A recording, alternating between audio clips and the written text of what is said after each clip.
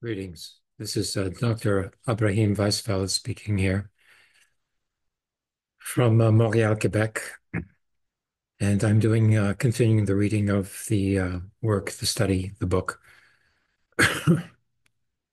published by Cambridge University Press by Lars Fischer, entitled "The Socialist Response to Antisemitism in the German Imperial State During the Time of the Second International." So this is a critique of the classical Marxists and their position on anti-Semitism and their position on anti-Semitism. Okay, now we'll go to share. This reading is a defining character of both Marxism and Bundism. So this defines why there was a split between the Jewish Bund and the Marxists.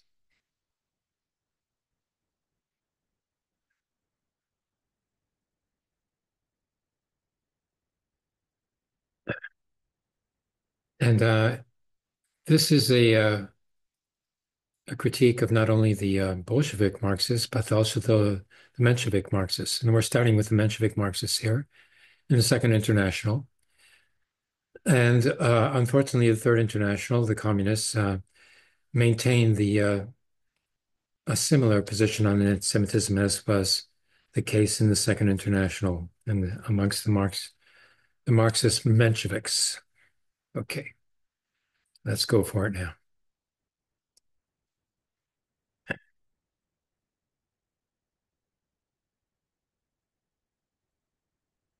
Okay, we're starting on page 164.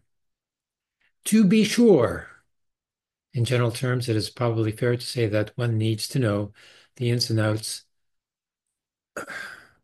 Okay, here it is. Here's the microphone now.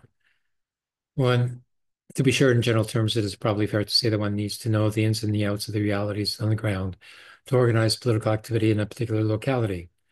On the other hand, a priori, there is nothing to say that an insider is necessarily a more acute analyst than an outsider.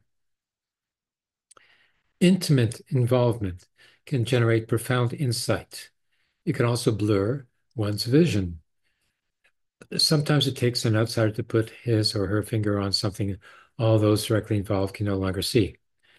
Needless to say, though, we need to read the controversy against the more specific background of a cultural and intellectual context pervaded by notions radically privileging ethnic supremacy and belonging to the need to maintain the integrity of one's ethnic identity. For most people, it would have seemed self-evident that each national group had its own essence and spirit, shows, that would never really be accessible or even genuinely comprehensible to anyone not belonging to that group. Exile, consequently, was a state of affairs defined not so much by choice, i.e., the conscious decision to maintain the locality of one's origin, rather than the locality of one's current residence, as the primary focus of one's aspirations. Exile was ultimately defined by the fact that one would never be able genuinely to come into one's own in any land other than that of one's origin. That's Zionism. Life outside of one's fatherland could never be more than a transitory option and inevitably took its toll on those cut off from their roots. Well, roots is something you carry with you, like woe betide those who for some reason were condemned never to return, like the Palestinians.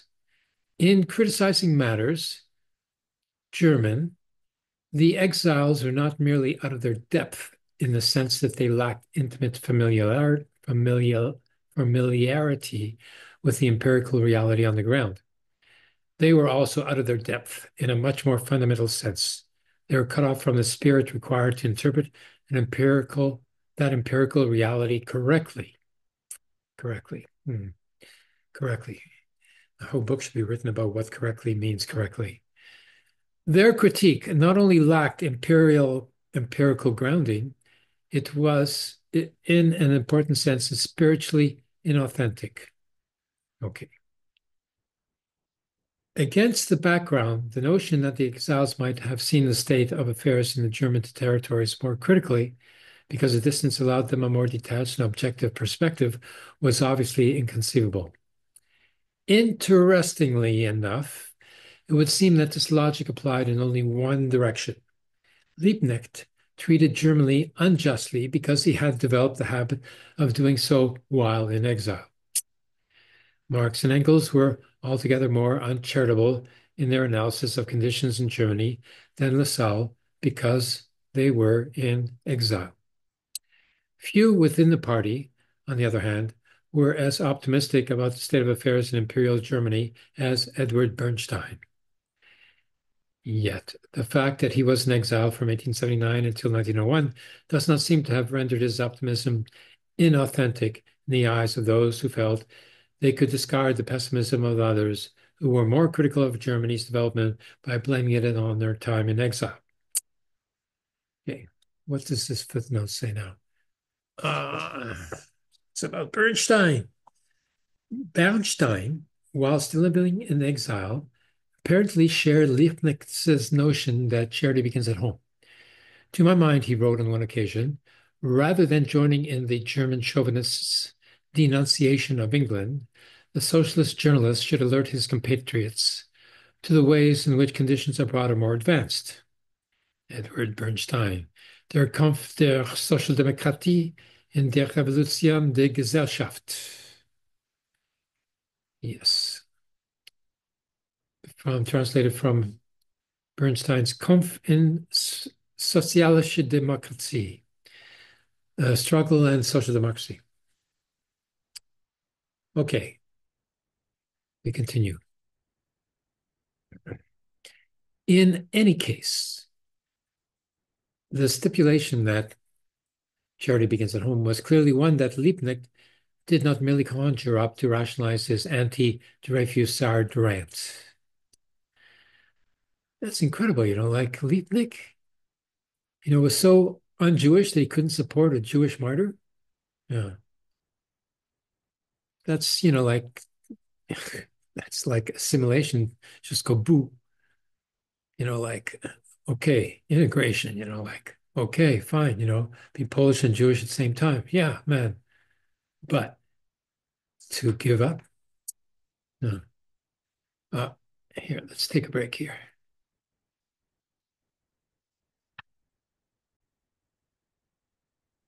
Okay, let's continue here. We go with share, and share we will. Another word for socialism, sharing. Okie dokie. In any case, the stipulation that charity begins at home was clearly one that Liebknecht did not merely conjure up to rationalize his anti-Dreyfusard rant. The position that he expressed in these articles remains highly problematic all the same. But all this was neither here nor there for Braun's line of argument in Dresden. Braun's reference to Liebknecht's articles in the Freckle, in fact, implied no criticism at all. Braun was merely pointing out that those who argued that members of the party had always been wise enough in the past not to collaborate with the anti-socialist publications were wrong. Liebknecht, for one, had collaborated with an anti-socialist publication.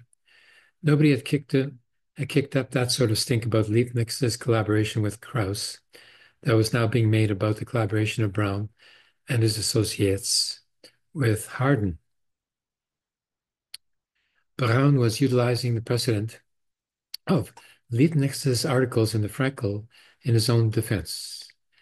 It would therefore be nonsensical to suggest his remarks were meant as a critique of Liebknecht. Braun did, of course, allude to the fact that Liebknecht's anti-Dreyfusard articles had created problems for the Dreyfusards among the French socialists. From the context, it is quite clear, though, that this reference was meant as an indication of the significance of Liebknecht's articles in the Fractal, not as a critique of their content. Not only had Liebknecht published material in an anti-socialist publication at all, he had published substantial articles that had an immediate political impact. We certainly have no reason to suspect Brown himself of having been any more sensitive or sophisticated than his peers when it came to anti-Semitism and the Jewish question. Brown was himself of Jewish origin and had apparently refused to convert for the sake of an academic career. His approach was nevertheless entirely in keeping with the stance prevalent amongst his peers.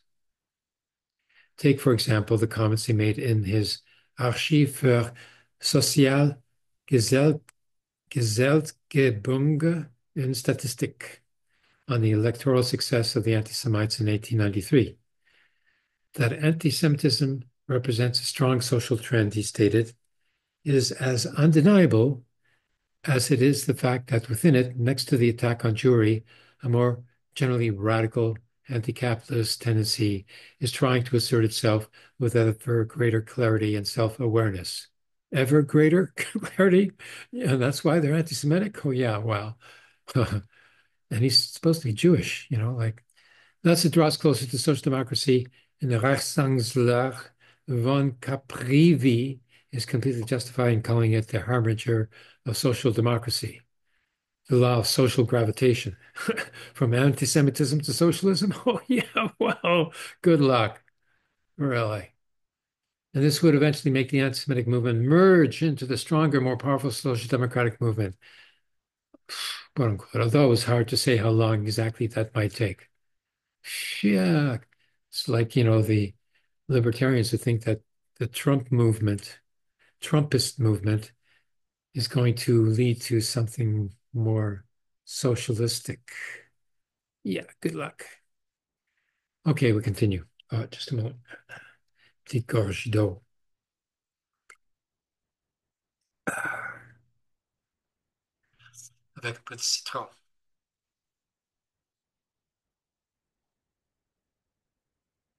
Okay, I'll speak Yiddish. Bissel Wasser gegangen. Okay, now we continue. Brown's mention of Liebknecht's collaboration with Krauss drew three responses. First came from Kautsky.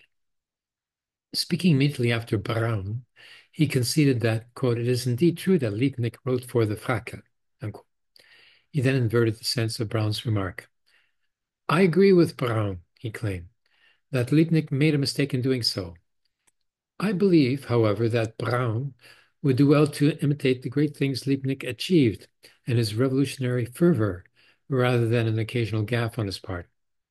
From the floor, bravo! Okay. I can only think of one explanation for Liebknecht's gaffe, Kautsky added, namely that the Frankel is published in Vienna and Liebknecht was unfamiliar with the conditions there. I doubt it.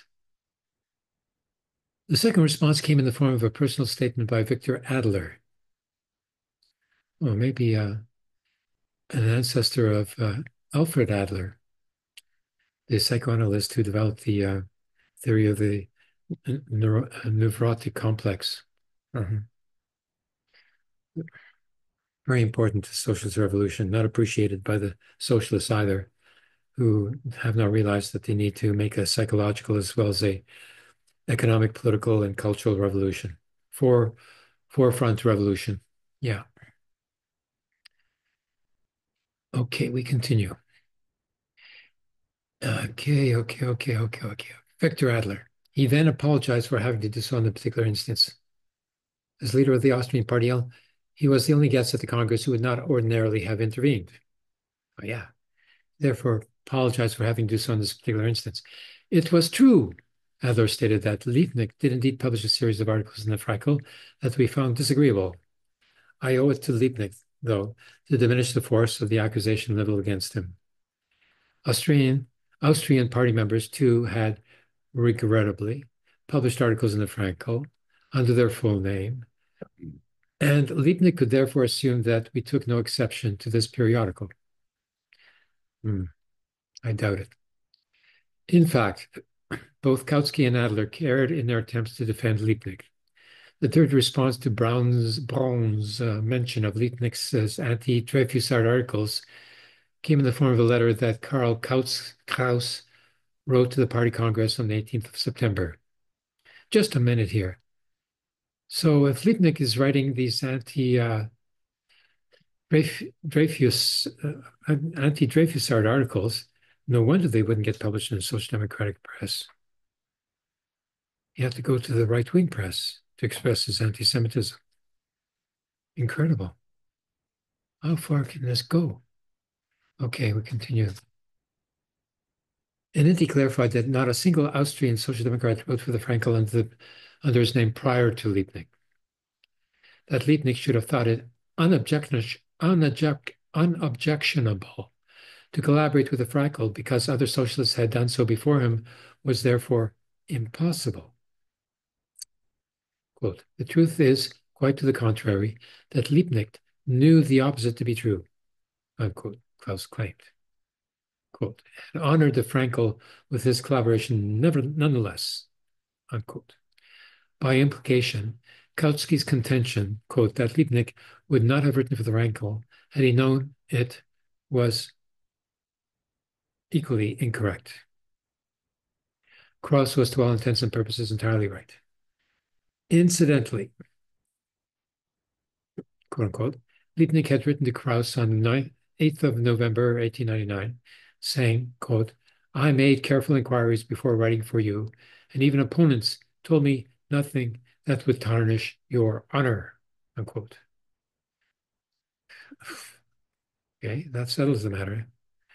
Thus, all three responses precipitated by Braun's reference to Liebknecht's anti-Dreyfusard articles contradict each other in important respects. Yet they also have something very fundamental in common. Neither Kautsky nor Adler nor Krauss considered for a moment the possibility that Braun might have been interested in the stance regarding anti-Semitism and the Jews that Liebknecht had expressed in his articles in the Frankel. Oh yes, they forgot about anti-Semitism there, yeah. Okay, let's continue. Okay, just a moment. En nog een bisschen Wasser. Kijk de lange weg. Okay.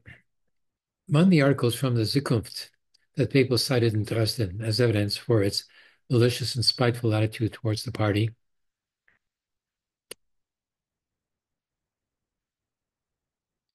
wow. was Hardin's editorial, Die Roten Primadonnen. Whoa.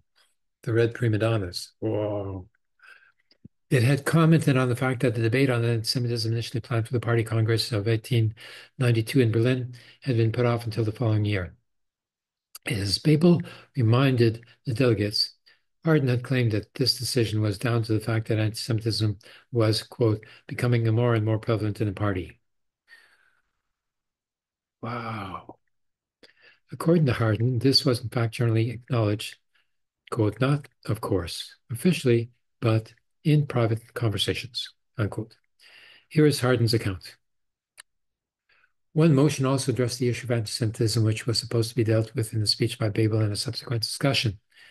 Anti-Semitism was made such rapid progress among the Social Democrats that one seriously had to fear one might encounter covert or explicit Allwacht-style utterances, Allwachterien, in the debate. Hence, the most interesting item of the agenda was carefully circumvented. The most interesting item, most important, of course, officially, of course, this is denied with the most emphatic determination in private conversations. However, even the most enthusiastic comrades admit it with a shrug of their shoulders. Oh, shrug, just like Pierre Trudeau. Oh, I get it. Yeah. Okay. What did Babel have to say about these contentions? Quote, we can already see here, he explained, the way in which Maximilian Witkowski Hardin was privy to private conversations among comrades. It is one of the saddest things that have transpired in the party that at that time, on certain evenings in the week, usually Saturday night, a number of prominent comrades, I too was occasionally among them, came together for a drink. A mass of bourgeois writers from various papers would gradually come along, and party issues were discussed then and there in the presence of opponents, with a recklessness that disgusted me and led me to avoid the gatherings. Yeah, it's like, like putting up internal critiques on YouTube, I guess. Yeah. Okay. This is certainly no denial of Hardin's claim.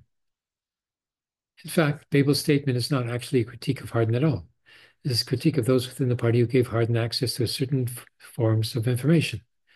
What troubled Babel was not the content of the information obtained by Hardin, but the way in which he obtained it.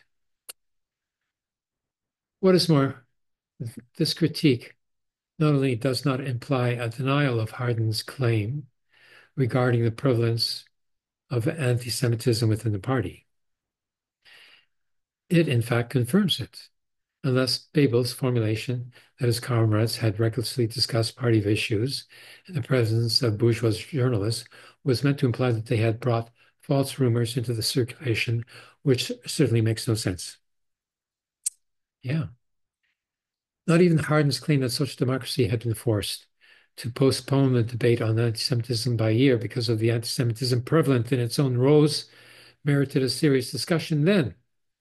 It too was deemed relevant only insofar as it demonstrated an instance in which leading social democrats had gone too far in their collaboration with the non-socialist press and harmed the party in the process. In and of itself, this demonstration, in fact, did more to confirm than dispel Hardin's claim. Okay, I'm 69. That's enough for today. And thanking you for your attention, especially those who actually want to dig into political theory and find out where the dirt lies so that we don't step into it once again. Thank you for listening.